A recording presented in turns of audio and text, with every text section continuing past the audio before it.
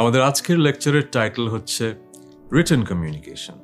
Written communication নিয়ে tips, tricks, suggestions নিয়ে তো কথা বলবোই, কিন্তু তার আগে আপনাদেরকে মনে করিয়ে দিতে চাই আমাদের প্রথম লেকচারে একটা প্রত্যাশার কথা বলেছিলাম, নিশ্চয়ই মনে আছে।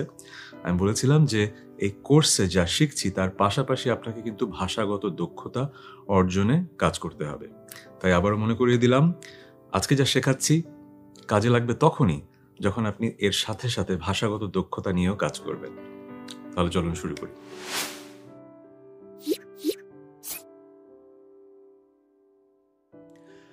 আজকের লেকচারটা 3টা ভাগে ভাগ করা আছে।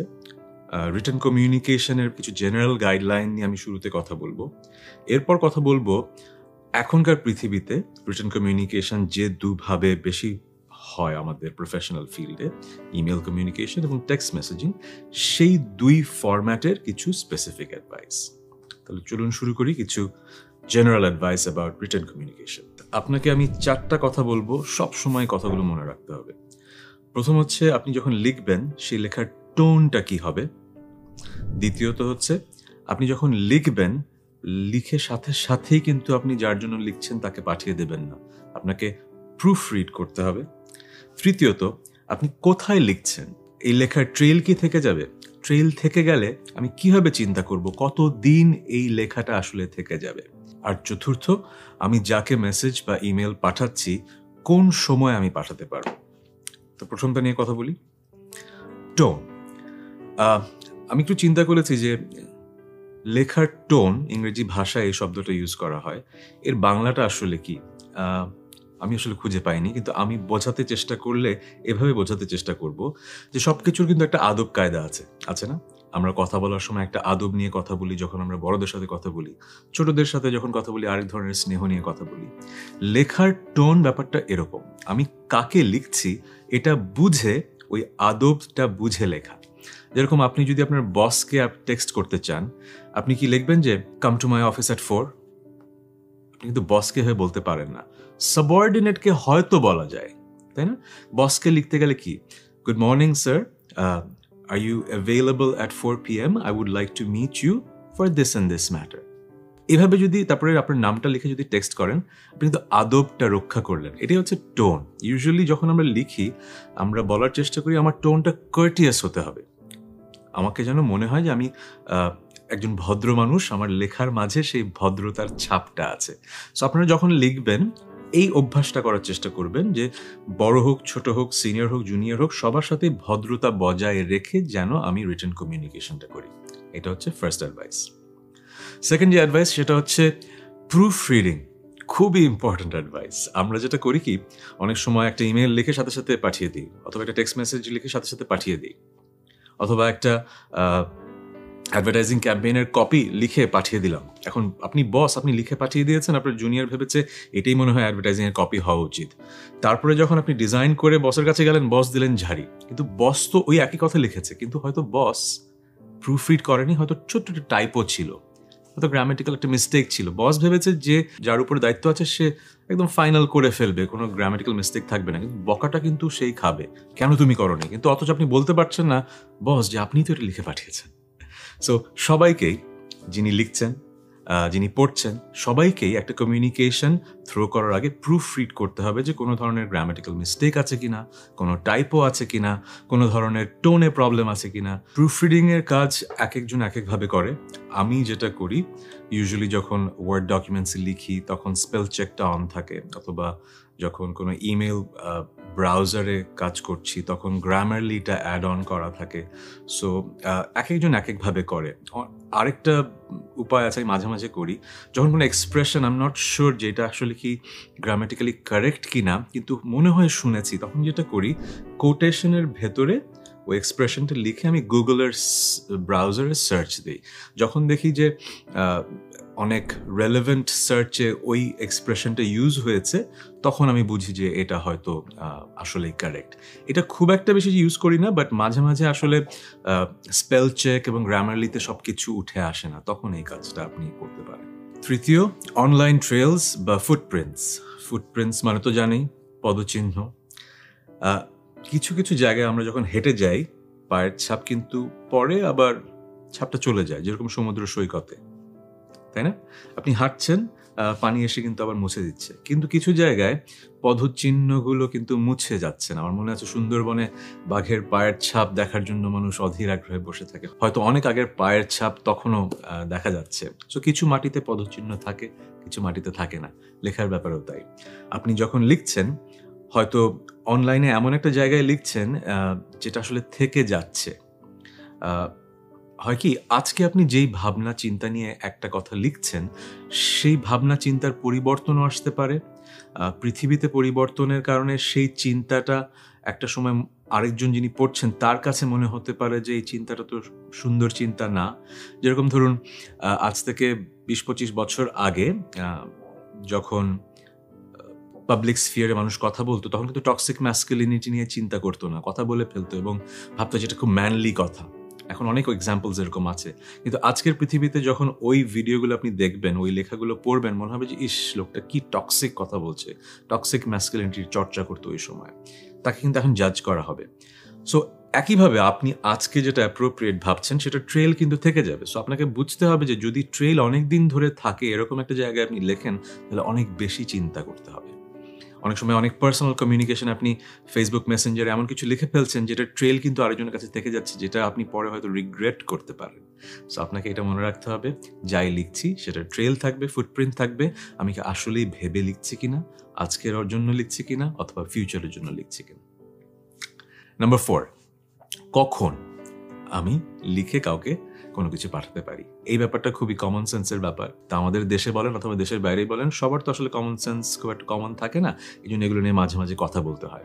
অফিস আওয়ার্সে ইউজুয়ালি আপনার অফিসের কমিউনিকেশন হওয়া উচিত।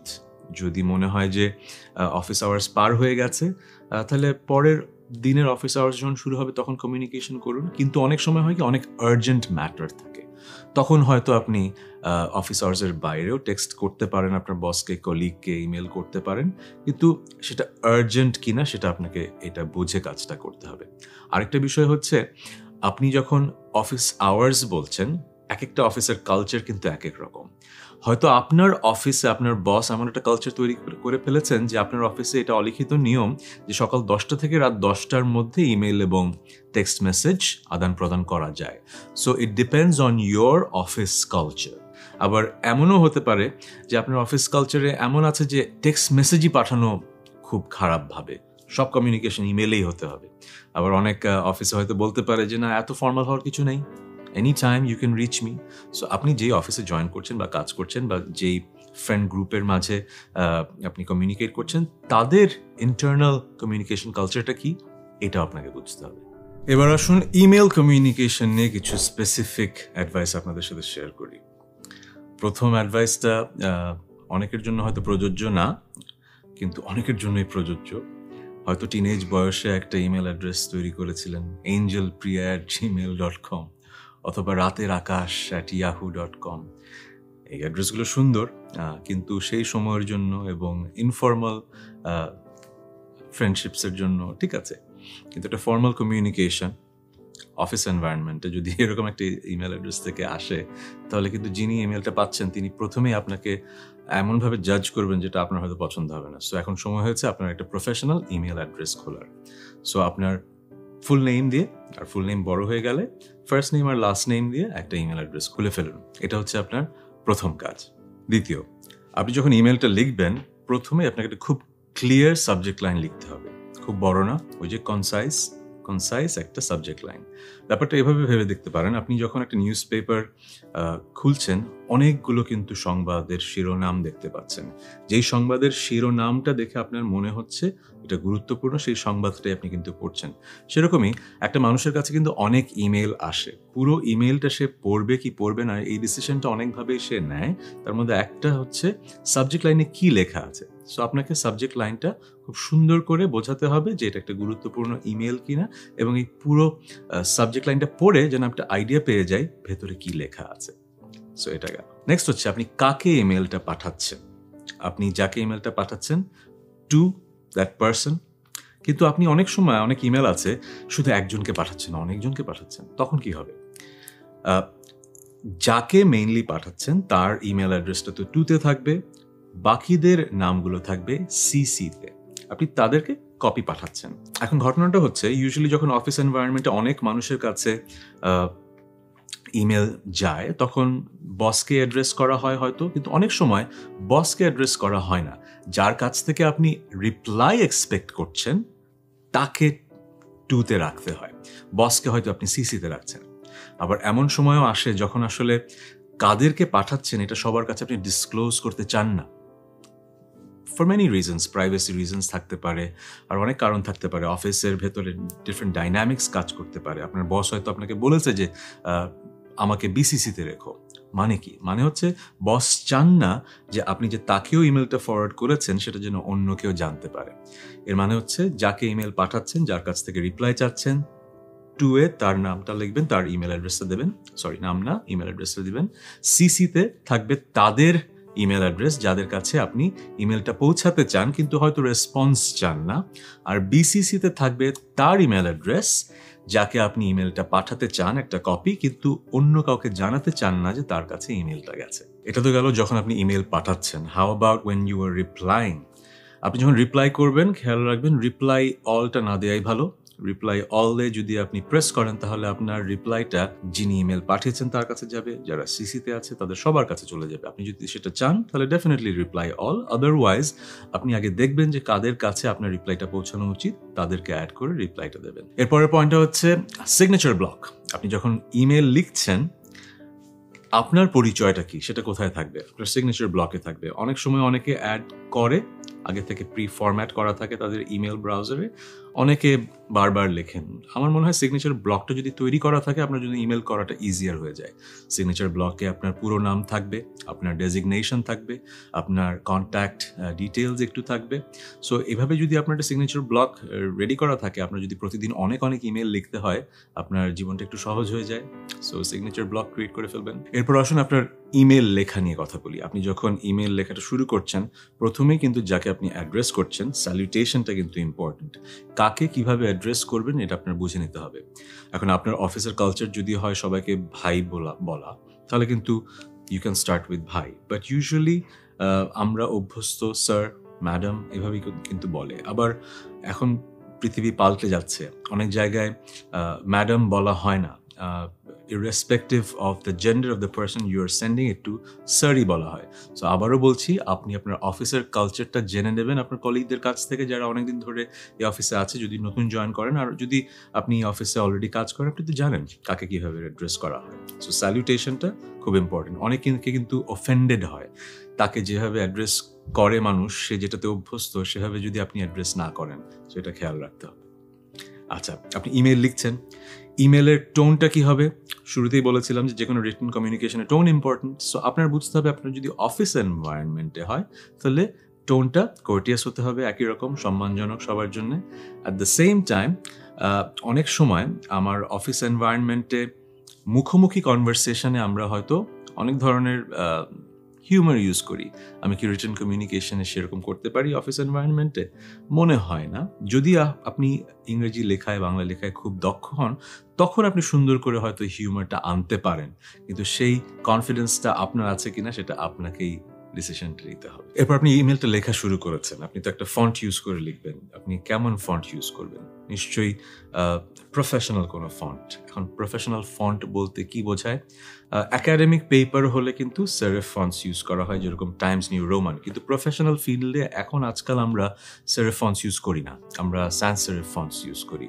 যেরকম এরিয়াল একটা ফন্টস আছে, সেঞ্চুরি গথিক আছে, টাহোমা আছে। এই ফন্টসগুলো বেসিক্যালি সান্স সেরেফ ফন্টস। ডিফারেন্সটা আবারও বলি, ফন্টের দিকে যখন তাকাবেন দেখবেন যে উপরে আর নিচে এক্সট্রা দাগ আছে কিনা। এক্সট্রা দাগ থাকলেই সেটা সেরেফ ফন্টস, যেরকম টাইমস নিউ রোমানে আছে। আর সান্স সেরেফ ফন্টসে এরকম কোনো এক্সট্রা দাগ। আর যে ব্যাপারগুলো মনে রাখতে হবে সেন্ড করার আগে সেটা হচ্ছে যে প্রুফ রিড তো করবই। আমার যদি অ্যাটাচমেন্ট কিছু পাঠানোর কথা থাকে আমি আদৌ অ্যাটাচ করেছি কিনা, এই ভুল আমিও করেছি এবং আমার সাথেও এই ভুল অনেকবার হয়েছে যে আমি ইমেল পেয়েছি, যিনি ইমেল পাঠাচ্ছেন তিনি বলছেন যে প্লিজ চেক দি অ্যাটাচমেন্ট, কিন্তু অ্যাটাচমেন্ট আর আসেনি। এটা আমাদের খুব কমন একটা ভুল। তো সবসময় খেয়াল করবেন পাঠানোর আগে প্রুফ রিড করেছি, সাথে সাথে কোনো অ্যাটাচমেন্ট দেওয়ার থাকলে আমি সেটা দিয়েছি কিনা। আরেকটা বিষয় যেটা আমি নিজেও আসলে খুব একটা আগে জানতাম না, আমিও রিসেন্ট টাইমসেই জেনেছি, সেটা হচ্ছে লিঙ্ক এমবেডিং। আপনি হয়তো কাউকে একটা ইমেল পাঠাচ্ছেন, তাকে একটা লিঙ্ক পাঠাচ্ছেন যেন সে সেই লিঙ্কটা চেক করে। এখন ইউআরএলটা হয়তো অনেক বড়, আপনি কপি পেস্ট করে যদি ইমেলে বসান দেখতেও ভালো লাগে না। সো এখানে যেটা করা যায়, লিঙ্কটা এমবেড করা যায় টেক্সটের উপরে। আপনি হয়তো একটা টেক্সট লিখছেন, তার উপর ক্লিক করে ধরে থাকলে আপনি সেখানে লিঙ্কটা এমবেড করে দিলে দেখতেও ভালো লাগবে এবং প্রফেশনাল লাগবে। এই কাজটা আমিও খুব বেশি দিন আগ থেকে করি না, কিন্তু করার পর থেকে দেখেছি আমার ইমেলটাও দেখতে ভালো লাগে। লাস্ট যে পয়েন্টটা বলতে চাই, সেটা আমি আমার নিজেকেও বলতে চাই, সেটা হচ্ছে যে ইমেলই আসুক আপনার পরিচিত মানুষ হলে রিপ্লাই করতে হবে। যেটা হয় কি, আমি অ্যাজ এ পাবলিক ফিগার হয়তো প্রতিদিন অনেক ইমেল, অনেক টেক্সট, অনেক কিছু পাচ্ছি। আমার জন্য হয়তো সেটা হিউম্যানলি পসিবল না, কিন্তু আপনি আমার যদি প্রফেশনাল ফিল্ডে দেখেন, আমার কাছে যদি প্রফেশনাল কোনো ইমেল আসে আমি কিন্তু সেটা অ্যাড্রেস করি। সো আমি আপনাদেরকে বলছি, if you R a private figure এবং একটা কর্পোরেট ফিগার হন, আপনার কাছে যদি ইমেল আসে, আপনাকে সময় নিয়ে না হলেও কয়েকদিন পরে হলেও অ্যাটলিস্ট ইমেলটার রিপ্লাইটা দেওয়া উচিত। আর যদি এমন হয় ভুল করে কোনো ইমেল আপনার কাছে আসলো, সেটারও ইমেল দেওয়াটা কিন্তু ইজ এ গুড থিং। যেরকম হতে পারে আপনার কাছে একটা ইমেল আসলো, আপনি তাকে রিপ্লাই পাঠালেন যে I believe this email was meant to be for someone else. I'm just letting you know that you have sent it to the wrong person. এভাবে যদি লিখে দেন, তার সাথে আপনি কিন্তু একটা সুন্দর র্যাপও বিল্ড হয়ে গেল। সো আপনার কাছে যত ইমেল আসবে সেগুলো ইমেল পাঠানোর চেষ্টা করবেন, যত ছোটই হোক অ্যাটলিস্ট একটা ইমেল পাঠানোর চেষ্টা করবেন রিপ্লাই। আর যদি এমন ইমেলও আসে যেটা আপনার জন্য না, সেটারও আপনি ইমেল পাঠাতে পারেন। এই তো গেল ইমেল কমিউনিকেশন নিয়ে কথা। এবার আসুন কিছু কথা শেয়ার করি টেক্সট মেসেজিং নিয়ে, যেটা আমরা প্রতিদিন করি। তো আপনি ভাবতেই পারেন যে টেক্সট মেসেজিং নিয়ে আবার শেখার কি আছে। শেখার যে ব্যাপারটা আছে সেটা হলো, অনেক সময় আমরা যখন বন্ধুদের সাথে, পরিচিত মানুষের সাথে কথা বলছি টেক্সটে, তখন তো আসলে নিজের পরিচয় দিতে হচ্ছে না। কিন্তু যখন আপনি এমন কাউকে টেক্সট মেসেজ পাঠাচ্ছেন যিনি আপনার বন্ধু নয়, ফ্যামিলি মেম্বার নয়, তখন তো এমনও হতে পারে যে আপনার নাম্বারটা তার কাছে সেভ করা নেই। সো শুরুতেই টেক্সট পাঠানোর আগে you have to introduce yourself. বলবেন যে hello, Tahsan here, I am texting you regarding this.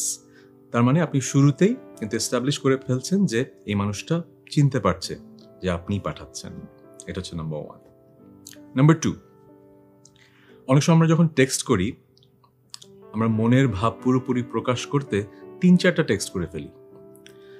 Professional ফিল্ডে আসলে এটা একজনের সময় নষ্ট করা। একবার নোটিফিকেশন আসলো, সে দেখলো, আবার একটু পরে আবার নোটিফিকেশন আসলো, এই অধিকারটা তো আপনার নেই। সো আপনার যেটা করতে হবে, একটা সুন্দর মেসেজে সবগুলো কথা লিখে পড়ে তারপরে যেন আপনি সেন্ড করে ফেলেন।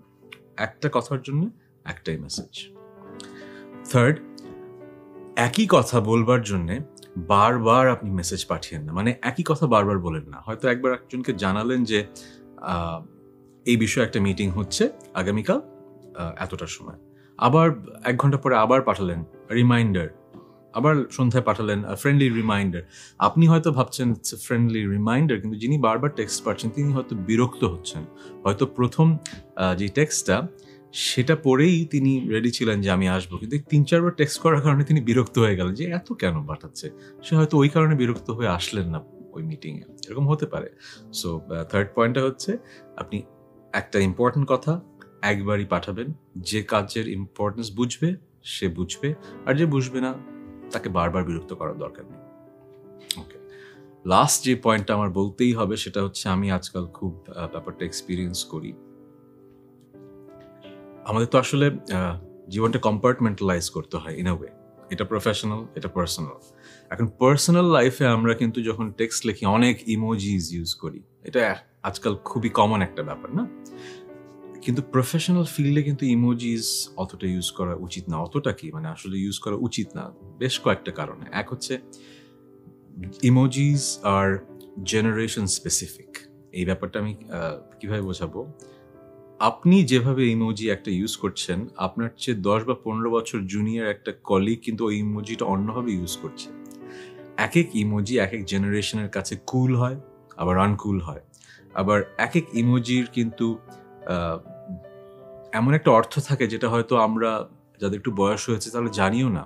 হয়তো একটা ইমোজি যেটা যারা এখন টিনেজার সেই ইমোজিটা একটা খুব খারাপ অর্থে ইউজ করছে, এরকম ঘটনা কিন্তু ঘটেছে যে আপনি একটা ইমোজি ইউজ করে পাঠালেন কিন্তু যে পেলো সেটা আসলে খুব বাজেভাবে ইন্টারপ্রিটেশন হলো। সো ইমোজিটা প্রফেশনাল ফিল্ডে ইউজ না করাই ভালো। সো আজকের লেকচারে আমরা রিটেন কমিউনিকেশন নিয়ে কিছু জেনারেল গাইডলাইন শিখলাম, আমরা ইমেল কমিউনিকেশনের কিছু এটিকেট জানলাম, কিছু ফর্মালিটিস শিখে ফেললাম, আবার টেক্সট মেসেজিংয়েরও কিছু গাইডলাইন্স সম্পর্কে টিপস নিলাম। এখন আপনাদেরকে আমি একটা রিকোয়েস্ট করতে চাই, আজকে যা শিখলাম সেটা নিয়ে একটা ইমেল কম্পোজ করে ফেলেন, আমাকে পাঠিয়ে দেন। অ্যাড্রেস হচ্ছে tahsan.10minuteschool.com। আমি সবগুলো পড়বো সেটা আমি বলতে পারছি না, বাট আমি অনেকগুলো পড়বো, কিন্তু 10 মিনিট স্কুলের টিমের সবাই পড়বে। পড়ে বেস্ট 10 থেকে 15টা ইমেল আমার কাছে ফরওয়ার্ড করবে।